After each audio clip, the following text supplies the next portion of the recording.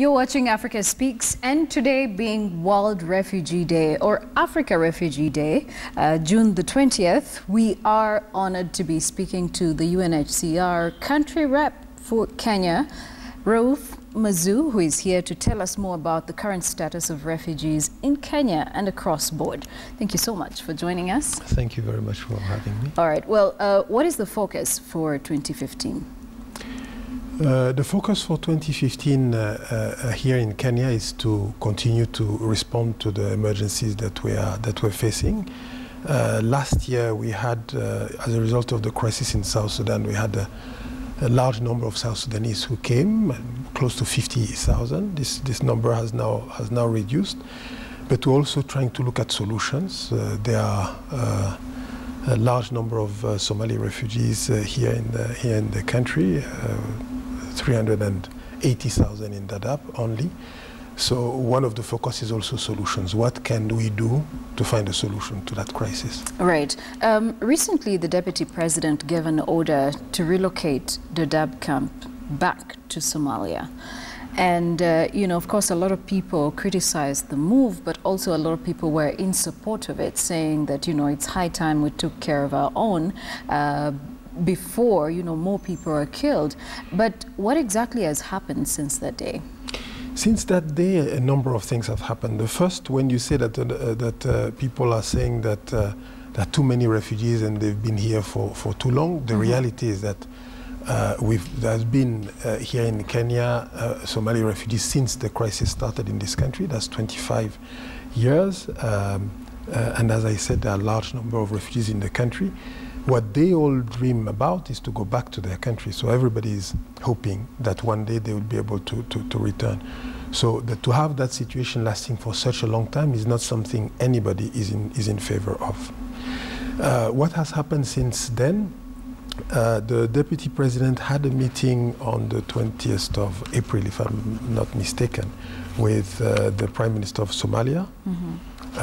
And they both discussed the situation of Somalis, the situation in Somalia, but also the situation of Somali refugees.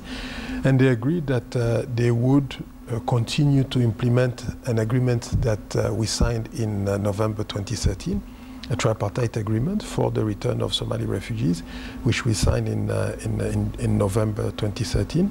And that agreement stresses that the return has to be voluntary, mm-hmm. and there was a general agreement on that. The following day, on the 21st of April, we had a meeting which was chaired by the Cabinet Secretary for Foreign Affairs of Kenya. The Minister of Foreign Affairs from Somalia was also there. I was present for UNHCR, and we agreed that we would continue to implement the tripartite agreement that has been signed. Right, but when he gave the order, he actually even gave an ultimatum. You know, he said within the next these many days, we shouldn't see any Somali refugees in Somalia. But, you know, looking at the issue and critically analyzing it, was this a right move? And is it even possible to relocate this camp? In terms of was it a right move or not, it's a statement which was made by the Deputy President. And as I said, that statement was the expression of a level of frustration that, as I said before, can be understood, and not just by the Kenyans, by the Somalis themselves. A Somali who has been in Dadaab since the 90s would like to be able to go back home. What we have to realize is that today you have more than 6,000 children whose parents were born in Dadaab. So you actually have a second generation of people who are born in Dadaab. Is that tolerable? Is that an acceptable situation? Definitely not. So everything has to be done for refugees to be able to go back to their places of origin. Now, inside Somalia, you have a situation that varies depending on where you are. Mm-hmm. There are parts of Somalia which are safe, and there are parts of Somalia which are not yet safe. And in parts of Somalia that are safe, you don't have, in all these areas, you don't have access to basic services for everybody. Basic services, education, healthcare, and the rest. So this is what we have to focus on, and this is what the international community has to focus on. For places, parts of Somalia where there is security, we should do everything possible for basic services to be available for those who would like to return. All right. There's something that was mentioned by the Cabinet Secretary for Interior, and he said that at this point, there are some cases of insecurity that have been reported in the Dadaab camp, and this brings into mind the fact that Doctors Without Borders evacuated, I think, 40 of their staff. That was, I think, 3 weeks ago. About, yes. Yes, and they were citing insecurity. But what do you have to say about a situation like that, knowing that UNHCR has to take care of these refugees and ensure that, you know, no cases such as insecurity are arising in the camp? The first thing I would say is that the responsibility for security throughout Kenya is a sovereign responsibility of the government. And that has to be stressed. So for any part of Somalia, and a camp, a refugee camp of Kenya, and a camp and a refugee camp is not immune of that, the responsibility for security remains that of the government. So what we have done and what we are doing as UNHCR is to provide support to the government, because we do realize that providing security to a place which, as I said before, has 350,000 refugees, about 80 kilometers away from the border. As I said before, there are parts of Somalia which are peaceful, but there are parts of Somalia which are not peaceful. KDF is present in Somalia as part of the AMISOM. So Somalia is a place where, parts of which there is insecurity. So taking that into consideration, the security in Dadaab requires special attention. That special attention is provided by the government. There is a large number of police and security forces in Dadaab, and we are providing support to the government in order for security to be provided. All right. And how would you evaluate the repatriation program of Somalis who are currently in Kenya? Yes, I know you did mention that it's supposed to be voluntary, but are they willing to go back, or are they in between? You know, what if we go back and then insecurity comes up again and then we have to come back? What exactly would be your evaluation of the process? What we've observed, looking at last year, and when we checked in the figures in the number of refugees in the camp, we realized that there had been a reduction of about 50,000 people. So there are about 50,000 Somalis who left the camp last year.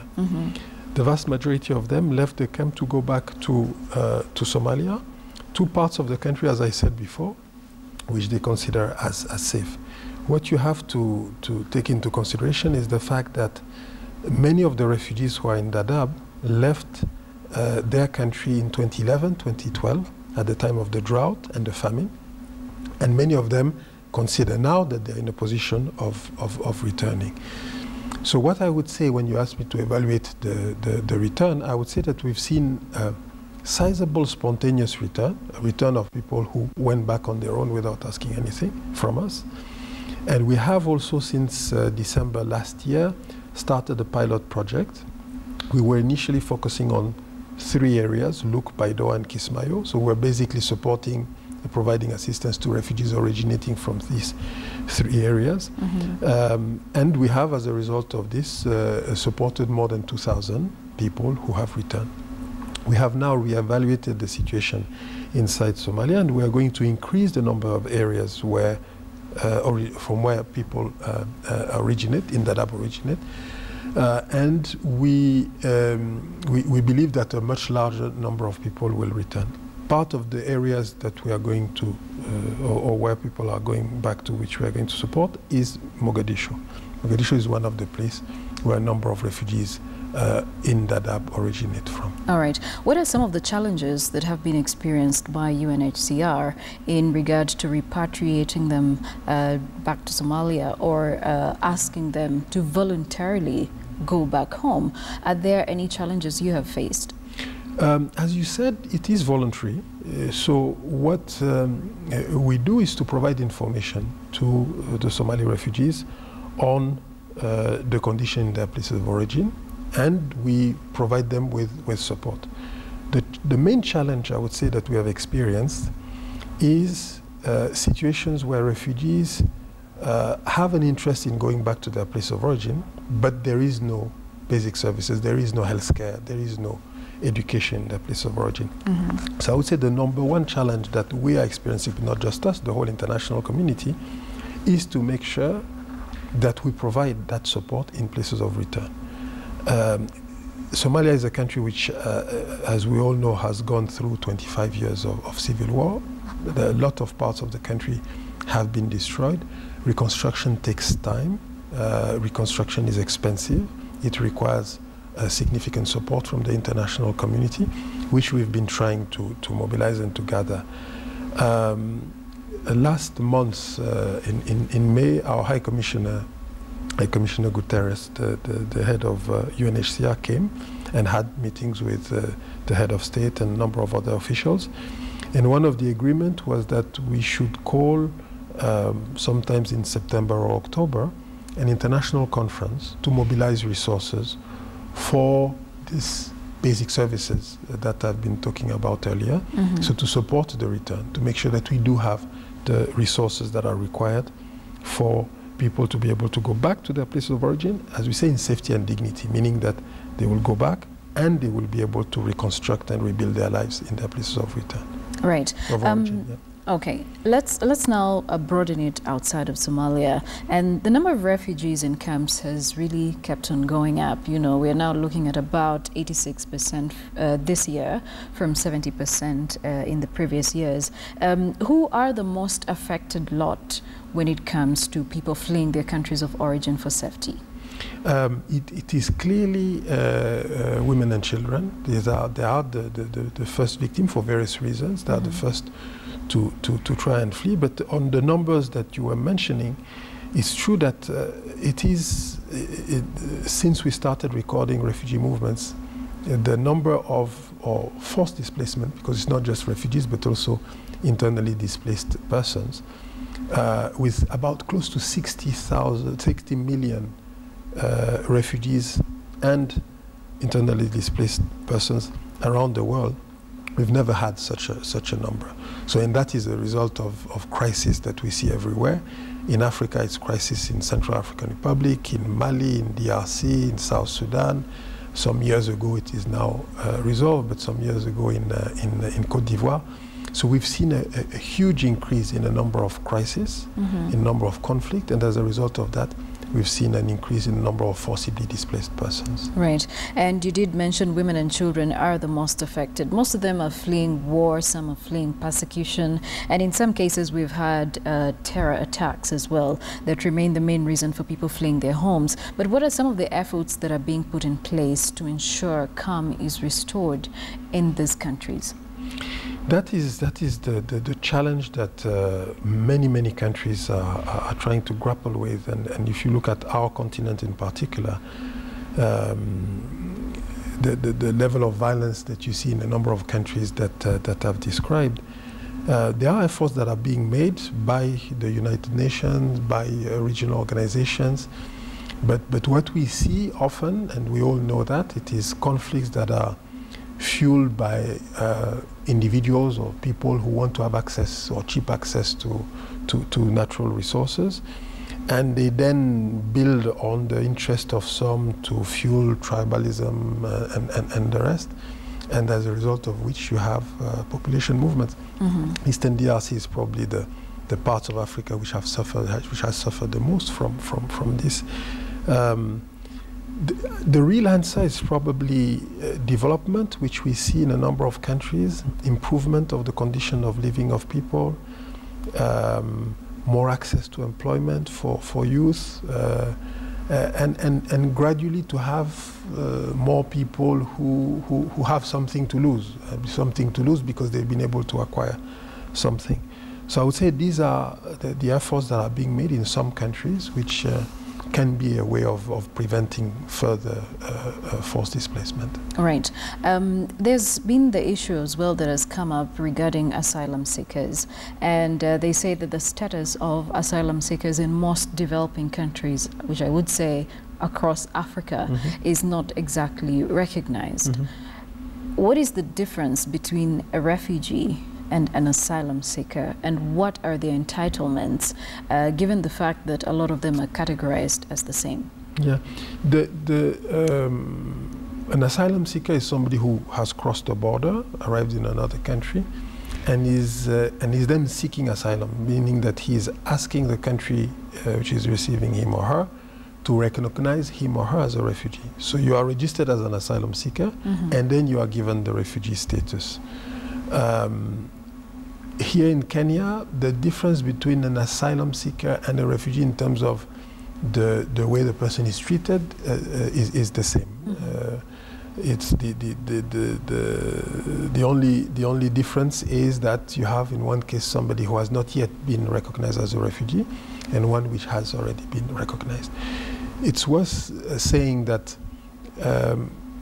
according to the OAU Convention, when you are fleeing a country that is at war, and that is the case of Somalia, that is the case of South Sudan, you are recognized automatically based not on your individual claim of persecution, but you are recognized on the basis of the situation in the place where you came from.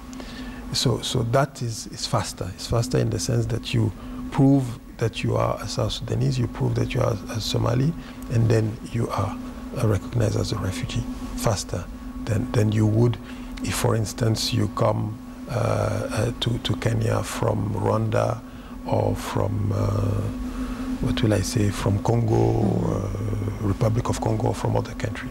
Right.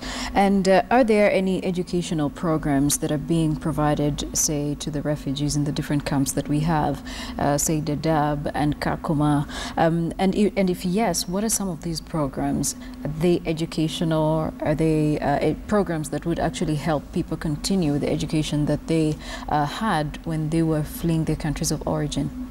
Indeed, and one of the important part of what we're doing, an important part of the assistance we are providing is education. There are about 120,000 children involved in primary schools throughout the country, but primarily in Dadaab and Kakuma, about 8,700 secondary school, and 3,000 or so vocational training, tertiary education, and the rest.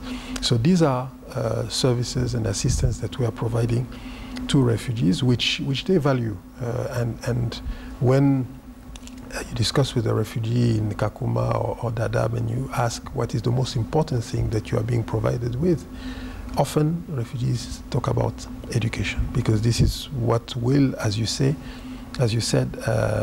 this is the only thing that will allow you to reconstruct your life when you'll be able to go back to your place of origin, or allow you to find some job and employment in the country where you are. So education is really crucial. When you find yourself in a refugee situation, education is crucial. Right. So there have been so many crises across the Eastern African region. We can mention the DRC that has never-ending crisis. We've had South Sudan as well that even up to today we cannot say is completely stable. We have Somalia that continues to suffer as well under terror attacks. But most recently we've had the crisis in Burundi, and a lot of people have been fleeing the country into Rwanda and some of them into Tanzania. What would you say would be a solution to Burundi's crisis at the moment? That's probably a very difficult question that you're asking me. I think if one compares the Burundi situation to other crises on the continent, it is the answer to some of these crises is democratization, it's democracy, it's inclusion, it's allowing the voice of the people to be heard. It is development, as we were mentioning before. I think these are the things which will help reducing the number of crises we are facing. As you say, indeed, the Burundi crisis has seen the departure of a large number of people, primarily towards Tanzania. There were also a number of Burundi refugees here in Kenya. Last year, I think there were about 300 or 400 of them who went back to Burundi. So I fear that even them will have to find themselves coming back to Kenya or trying to seek refuge elsewhere. All right. And as we come to an end of this, going forward, what are some of the strategies that the UNHCR is looking at regarding the welfare of refugees across camps, not just in Kenya, but as well as Uganda and everything? And also, how accommodative are African countries, fellow African countries, when it comes to refugees?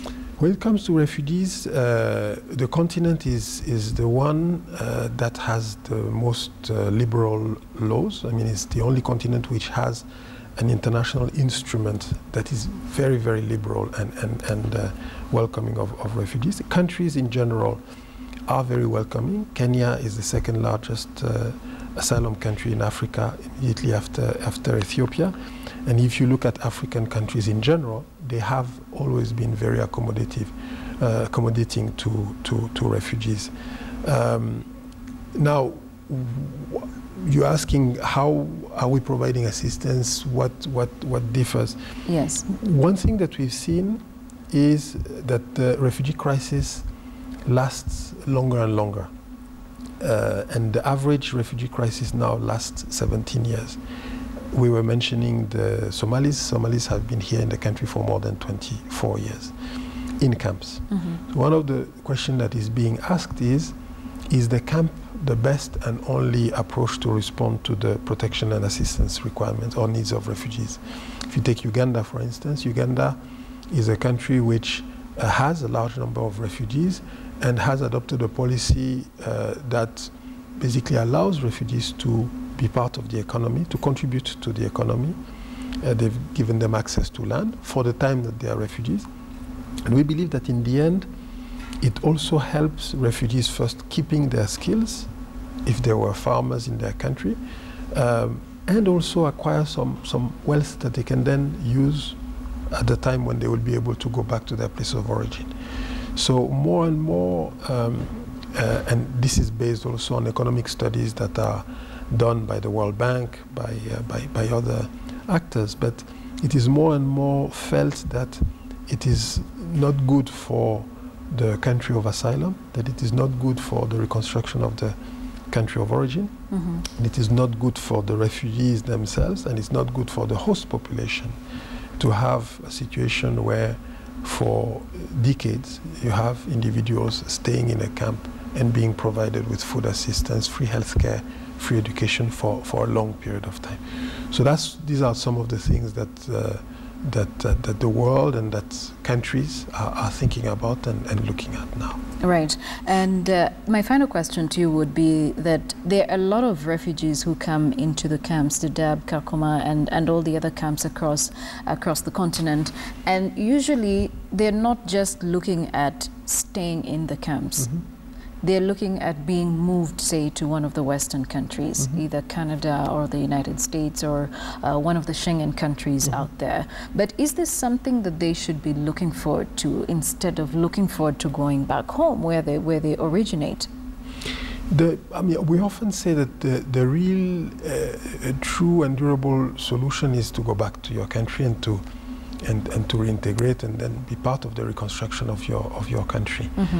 The options and the opportunities of resettlement in third countries in the Western world are very limited. If you look at the numbers of people who were submitted for resettlement here in Kenya, for instance, last year, it's probably 6,000.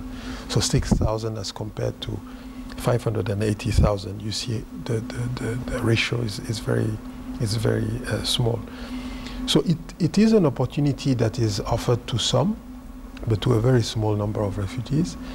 So it's more to try and focus on, as we were mentioning earlier, education, support to refugees while they are in exile, with the perspective of them being able to go back to their country and reconstruct their country.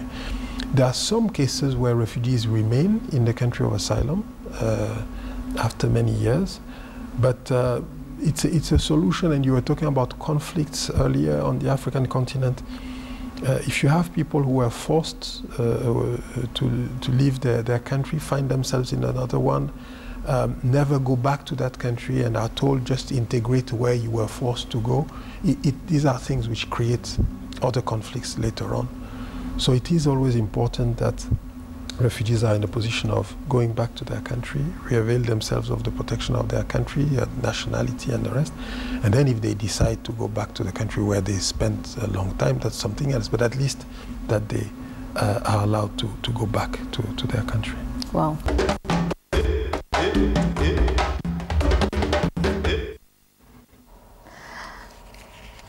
Welcome back. This is Africa Speaks. And well, let's just take a look at some of the numbers. And the UNHCR released a global report on the current number of refugees across the world and their theme that is celebrating resilience.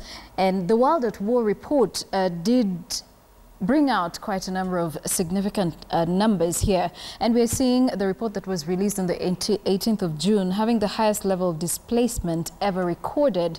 By end of 2014, staggering 59.5 million people had been forcibly displaced worldwide, compared to 51.2 million in 2013 and 37.5 million, that is 10 years ago. This is the biggest leap seen in a single year. And some of the reasons as to why people have fled their countries of origin is because of war, conflict and persecution that has forced more people than any other time since the records began to flee their homes and seek refuge and safety elsewhere. And also, if you look at what exactly this means, globally, 1 in every 122 humans is now a refugee in the world, internally displaced or seeking asylum in one or another country. And if this were the population of a country, this would be the 24th largest country across the world. So 59.5 million people would make up a country like the Democratic Republic of Congo and maybe 3/4 of a country like South Africa. And also, in the past 5 years, at least 15 conflicts have erupted across Africa and have erupted across the world. 8 of them are in Africa. We're looking at countries like Cote d'Ivoire or Ivory Coast, the Central African Republic, Libya, Mali, northeastern Nigeria, the Democratic Republic of Congo, South Sudan, and most recently we're looking at Burundi. And Africa's numerous conflicts as well, including the Central African Republic and those Somalia, as well as the other countries I did mention, produced immense forced displacements that was in the year 2014 on a scale of marginally lower than that of the Middle East. And in all, sub-Saharan Africa saw 3.7 million refugees and 11.4 million internally displaced people, 4.5 million of whom were newly displaced in 2014. Now, the 17% overall increase excludes Nigeria, as a methodology for counting internally displaced changed in 2014, and it could be reliably calculated. Ethiopia replaced Kenya as the largest refugee hosting country in Africa and the 5th largest worldwide. So we're looking at huge numbers, as huge as 685,000 refugees that is in Ethiopia, and then also second in that position is Kenya with about 380,000 in Dadaab camp and 175,000 in Kakuma camp. So, well, those are the numbers right there. And we've come to the end of the show. But I would like to leave you with a clip from Zimbabwe's president and also the African Union chair, that is Robert Mugabe, who actually slammed the Burundi president for staying in power. But who is speaking? Robert Mugabe is a president who has led Zimbabwe since 1980. Nkurunziza, on the other hand, has led Burundi since 2005. So who should be slamming the other? Take a look at what he said. But when we have served 2 terms, we have not done much. And 2 terms was like 2 weeks. So we want to go more. So you want another term, and you must find an excuse. The first term I served, oh no, it was not a real term. But you were there for 5 years. Oh no, it was Parliament which chose me. I should have been chosen by the people, so that one does not count. And the others say it counts. And guess what? There are many other African leaders who are looking forward to exceeding their terms. Just recently, we saw the same thing happen in Rwanda, where the RPF party say they were petitioning to have Paul Kagame run for a third term.